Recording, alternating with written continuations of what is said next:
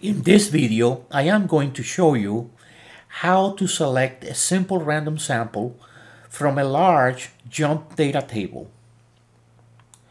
To illustrate how to select a simple random sample, I have here some survey data of the STAT 201 students in the University of Tennessee. To select a simple random sample, I go to the table and go to where it says subset. When you get to subset, one of the options that are given is selecting a random sample of a given size. Let's suppose that I want a random sample of size 50.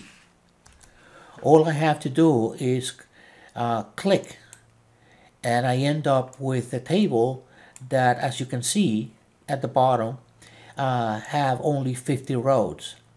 So this is the way I want to do it, and if you want to save this table, make sure that you go ahead and actually save it with whatever name you need. This has been a video by Tech Aided Teaching.